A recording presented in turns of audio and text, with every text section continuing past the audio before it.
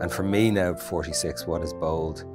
I think the boldest thing I can do, or any of us can do in life, is like a two-pronged thing, to locate what has meaning for us, and to really pursue with as much honesty, and even the discomfort that can come about from honesty, to pursue the things that really hold meaning for us. And that, whether that's being a friend, a father, an artist, a lover, all the above, you know. So keep being bold, because life can be, I mean, we're all very privileged, and yet I know nothing about your lives and the losses and the pains that you all have. I know about my own to a certain degree, but yeah, life can be hard. Life can sometimes just want you to lie down under it and do nothing and not leave the house. Just keep being bold, push through, push through, push through.